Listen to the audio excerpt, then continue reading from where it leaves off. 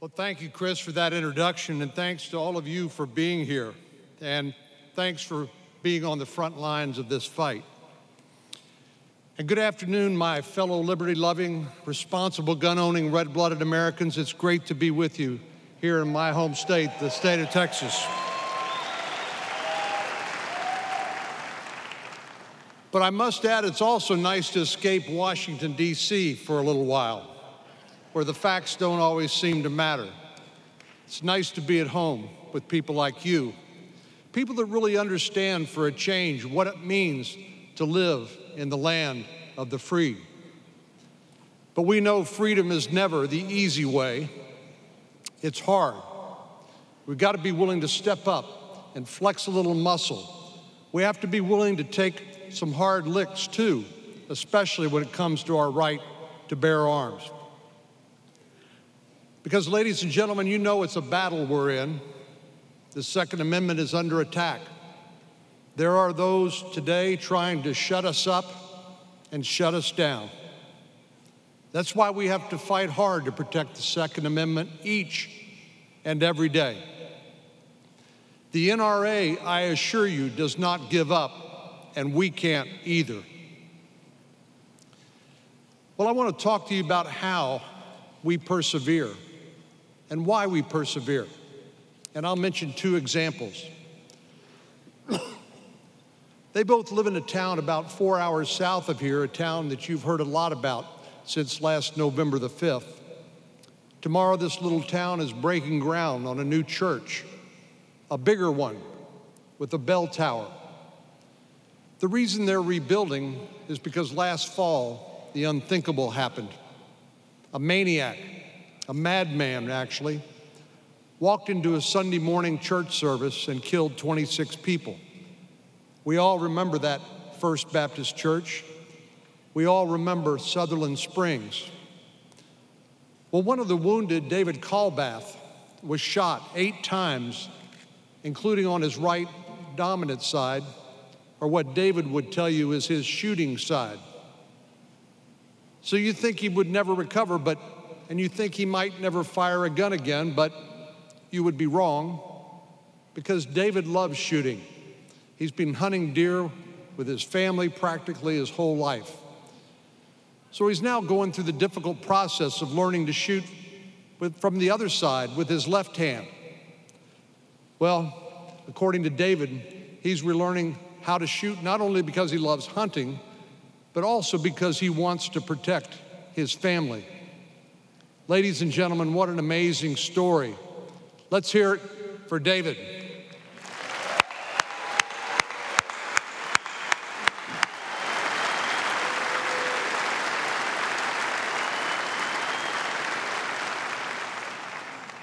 And as you've heard, there's another example from Sutherland Springs, someone that the media elites and Michael Bloomberg don't want to acknowledge and would prefer to ignore. That's right, people who've never picked up a gun, much less visited a community like Sutherland Springs, would prefer not to talk about Stephen Williford, who was honored earlier this afternoon. Because short and simple, Stephen Williford is the hero that stopped the shooter at First Baptist Church.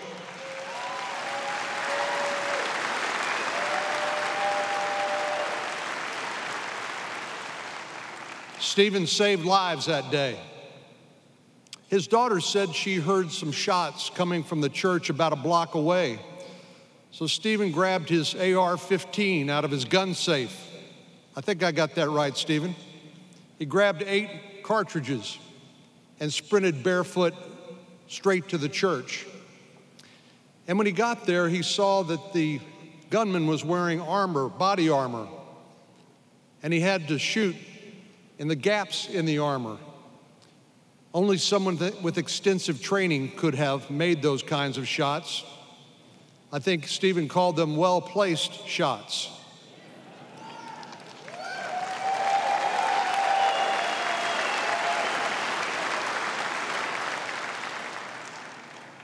Well, I'm glad that Stephen was trained by the NRA as a firearms instructor.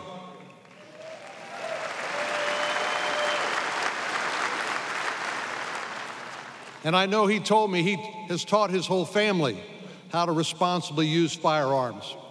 But if it wasn't for Stephen and his AR-15, more lives would have been lost that day. But of course, you're not going to read that in the New York Times. Here's the simple fact. Guns can save lives, plain and simple.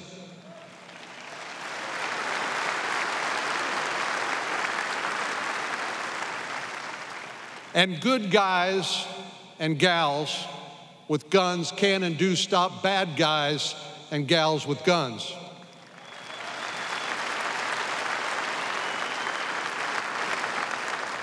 Stephen is proof of that. By some estimates, there are 3 million defensive gun uses each year in this country. People who use their guns to protect their family and their property. But you might not have read that in the mainstream media. They're not going to tell you that it's not just men who are owning guns and know how to use them, it is women as well.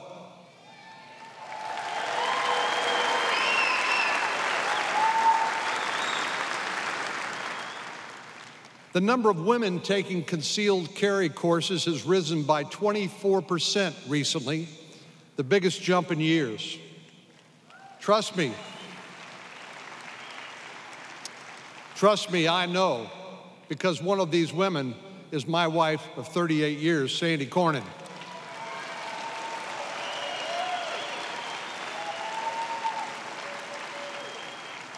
And that's just one of the reasons why I'm the chief Senate sponsor of constitutional concealed carry reciprocity.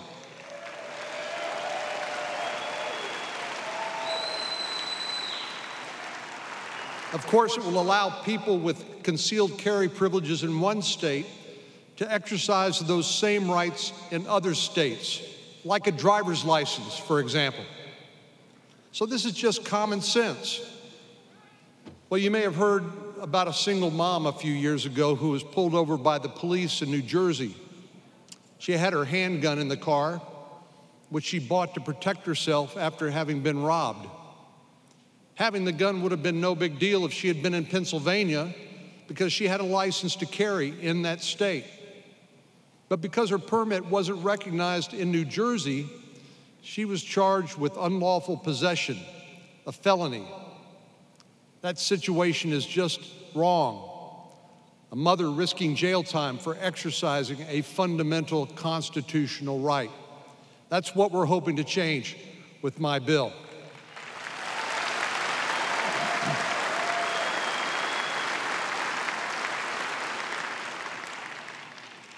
There's so much confusion out there right now, folks. So many interest groups, so many people with hidden agendas. There's also, as we know, a straightforward effort to undermine the status and meaning of the Second Amendment, and we need to push back. We can't just ignore the Second Amendment when you feel like it, any more than you could the rest of the Bill of Rights. The freedom of association, the freedom of religion, the freedom of the press, those are all part of the Bill of Rights along with the Second Amendment.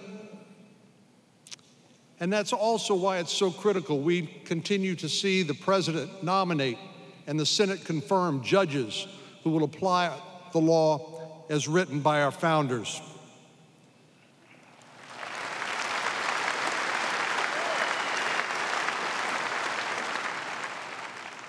But that begs the obvious question.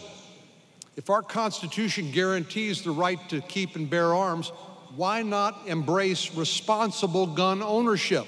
That ought to be our emphasis. Instead, we hear hypocrisy from Hollywood celebrities who lecture us on guns, even though they make millions of dollars starring in violent movies. We hear it from corporate America that engages in silly PR stunts that attempt to punish gun owners who want to buy a legal product like any other American. And of course, now we're hearing that the big banks and credit card companies may track our gun purchases. Well, we really are at a crossroads. When it comes to the Second Amendment, we are at a critical turning point, and its future is in our hands.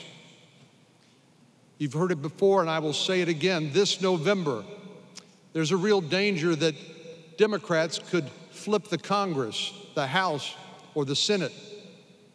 Can you imagine the anti-gun agenda that a liberal from New York City would bring to the Senate floor if he was in charge? Well, we can't let that happen, and it really is in our hands. Whether we show up and vote our conscience and our principles at the polls in November when it comes to the midterm congressional elections. So let me just say thank you for letting me stop by and say a few words and to be with you today. I'll just encourage you to continue to make sure your voices are heard, that you share your stories and start changing people's minds. Spread the message that support for the Second Amendment and support for public safety are one in the same.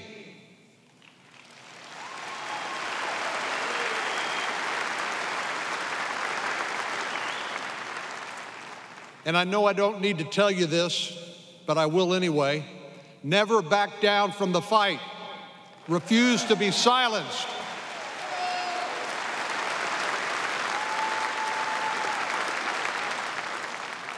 Never fail to show people who haven't grown up around guns the real value of their constitutional rights, their freedom, and the shooting sports.